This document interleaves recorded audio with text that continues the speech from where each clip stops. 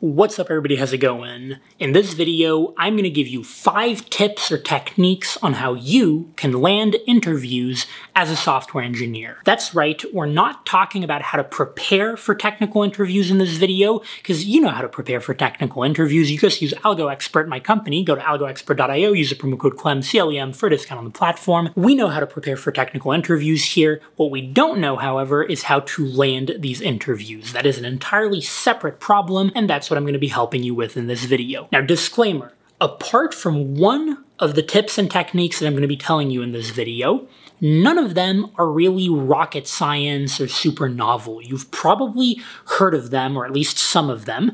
However, you should listen to them for 2 reasons. First of all, it's always good to hear things repeatedly. But second of all, I'm hoping that I'll be able to give you a couple of nuggets of wisdom or key insights that you may not have heard before and that might change the way that you think of some of these tips or techniques that I'm going to give you. So with that, let's jump into it. Tip number 1 for how you can land interviews as a software engineer. This one is very simple. Apply online. Now wait, I know what you think. You're thinking, Clement, you're a fucking idiot. And I might be, but not because I'm giving you this tip or piece of advice. I know, you think that applying online is just a shot in the dark, recruiters are just gonna ghost you, it's just a waste of time, and trust me, I know. I was there like 4 years ago when I was applying to all of my jobs. I applied to like 300 plus jobs. I was ghosted by so many companies. I know. However, there are 2 reasons for which you should apply online. Number 1, you never know what'll happen. You never know. When I applied to 300 plus companies and got ghosted by most of them, there were at least 2 that I did actually end up landing an interview from. Or for example, when I was at Google, there were actually a surprising amount of Google software engineers to whom I asked, hey, how did you land your Google interviews? And they told me, I just applied online. I applied online, and then a month later, a recruiter contacted me, told me that they saw my online application, and they wanted to start the interview process. So the point is, it can happen, you never know. But the second reason for which you should apply online is, some of you might remember this from the video that I made about 6 months ago with Amy Miller. I did a 2-part video with Amy Miller. She was a Google recruiter back then. Now she works at Amazon as a technical recruiter. And she said that you should apply online because if you message a recruiter directly, and we'll talk about that a little bit later on in this video, but if you message a recruiter directly either on LinkedIn or by email, it helps them a ton if you've applied to the same company that you're contacting them about online beforehand, because you'll be in their internal system, and that means that they can look you up super quickly, and that just helps them out a lot. It reduces friction and increases the likelihood that they will come back to you positively and want to start the interview process with you. So, I'm not a fucking idiot. Apply online. Tip number 2, this is the tip that is brand new. You've never heard this tip before, and I know this for a fact because it relates to my company, AlgoExpert. Now wait, once again, I know what you're thinking. Oh, this is a marketing ploy, yada yada yada. Hear me out. At AlgoExpert, we've helped tens of thousands of software engineers prepare for technical interviews. What we haven't helped them with is landing their interviews, because that's a separate problem. This is the entire topic of this video. But what is going on outside? It's literally 4:50 a.m. Why?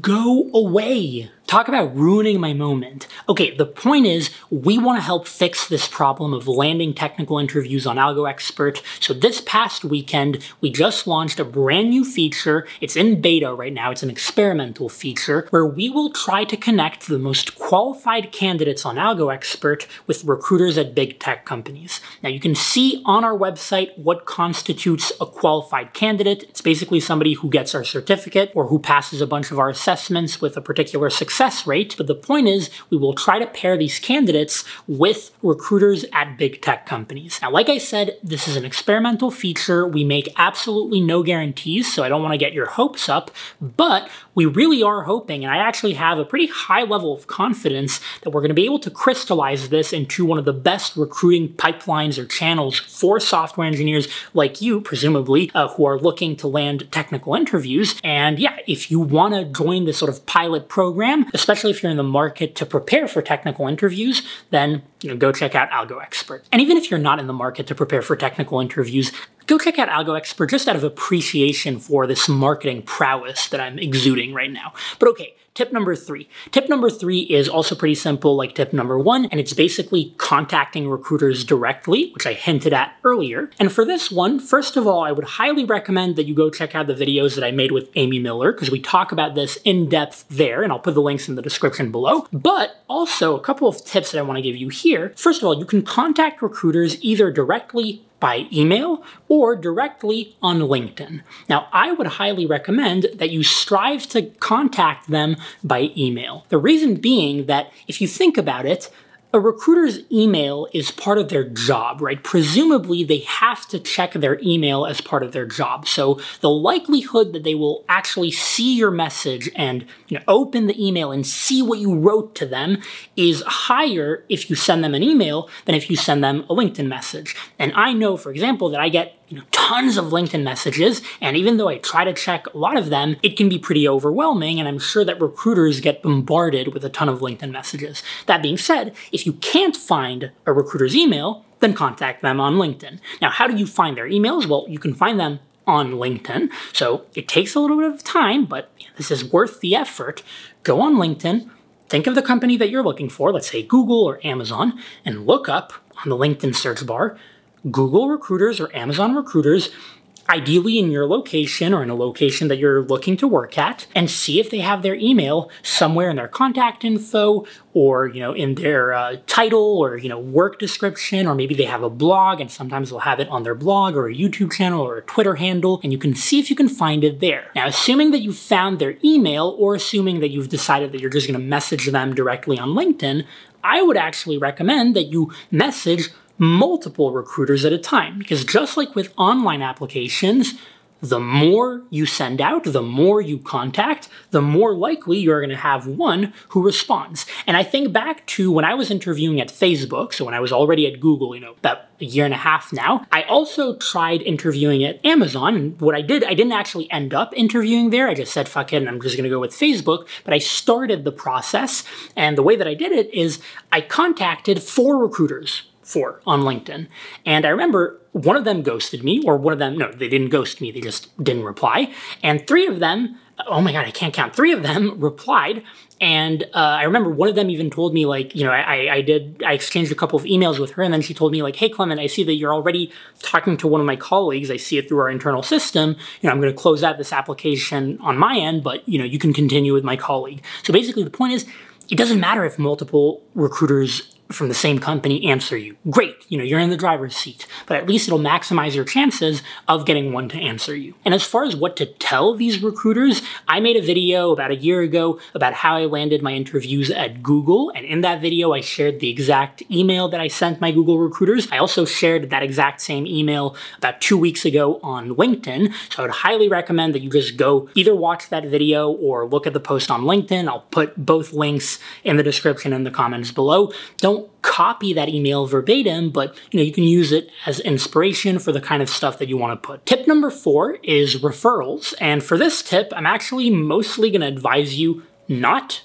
to pursue it. In other words, I'm telling you, don't try to get a referral. And what I mean by that is, at big tech companies, I've said this many times before, I'm going to continue saying it many times in the future, but basically at big tech companies and most companies in general, a referral is an actual thing internally. You submit some sort of application internally where you are taking an external person and telling recruiters internally that this external candidate is worth interviewing above many others because you can vouch for them. And so you are asked, how do you know this person? In what capacity do you know them? What can you tell us about them? Why are they really that worth interviewing? And if you can't tell them why, or if you have to tell them that, oh no, you actually don't know this person, then trust me when I say that the referral is worthless. So unless you actually know someone at a company really well, someone who can vouch for you, trying to get a referral from someone at a company is not really worth your time. I understand why you're doing it. I get it. I've been in that position, but it's just not worth your time. If you're sending LinkedIn messages to software engineers at Google or Amazon or whatever and telling them like, hey, can you put my resume in front of the hiring manager? It's not going to happen. It's a waste of time. And, you would be better off sending online applications or trying to contact recruiters than doing that. The only exception is sometimes I'll see on LinkedIn, like a software engineer at Amazon, for example, in India, who will say, hey, my team is hiring, and if you email me your resume within the next 24 hours, I will, refer you. And, it's a legit thing, and I guess they've talked with their hiring managers or with the recruiters or whatever, and that is a special occurrence. In those cases, that's fine. But otherwise, if they didn't explicitly ask you, just don't waste your time on it. Finally, tip number 5. For this one, I'm actually going to bucket a bunch of things under this one umbrella, which I'm going to call networking. And here, what I mean by that is there are a few endeavors or activities that you can pursue, and they tend to be pretty high effort, high energy, they drain a lot of your energy activities that have the potential to increase the likelihood that you will be put in touch with a recruiter or with a job opportunity. So these activities include things like participating in a competitive programming contest, or participating in a hackathon, maybe doing some open source work, or maybe having a YouTube channel, or a popular Twitter handle, or posting a project on LinkedIn. All of these things have a chance, a small chance, to increase your visibility and to put you in touch with the recruiter. Now here, the best piece of advice that I can give you is to use your judgment and really think long and hard if it is worth it for you to pursue these endeavors. Because, like I said earlier, they are high effort and they drain your energy and your time a lot. And they are certainly not guaranteed to lead to a job opportunity or to being connected with a recruiter. So unless you already wanted to do these activities, unless you really like doing these activities, I would actually probably recommend that you not do them. If you've never done competitive programming in your life, or you hate hackathons, don't just go to a hackathon or to a competitive programming contest for the sake of potentially landing a job opportunity. It's likely not going to happen, and it's likely a waste of time. And also, within those activities, there are some lower effort ones that might be more worth it. Like, for example, sharing your project on LinkedIn, if you've got a cool project, might be good. Like, there are a lot of people, in my network who've shared their pathfinding visualizer projects or other visualizer projects recently on LinkedIn, and they always tag me, and usually if I see them, I'll react to them, I'll like them, or even put a comment if they're really impressive, and that sometimes gives them a lot of visibility. Suddenly they'll get 1,000 reactions on LinkedIn on their project,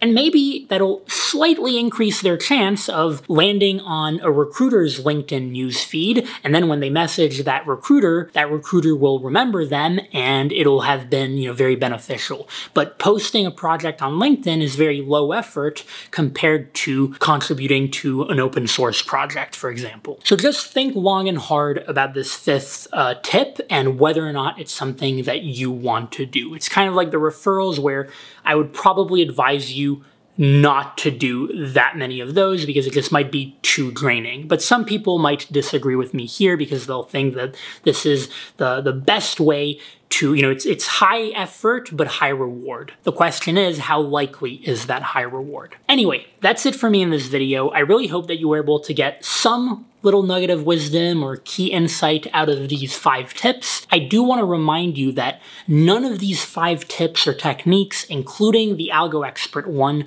will guarantee you an interview or a job. There definitely is a luck factor in this, but as with anything that involves luck, the law of large number applies, and the more you do, the more likely you are to land on that one opportunity that actually turns into an interview. So with that, if you enjoyed the video, please don't forget to smash the like button, subscribe to the channel if you haven't already. If you enjoy short form written content, follow me on LinkedIn and Twitter. If you enjoy pictures, follow me on Instagram, and otherwise I will see you in the next video.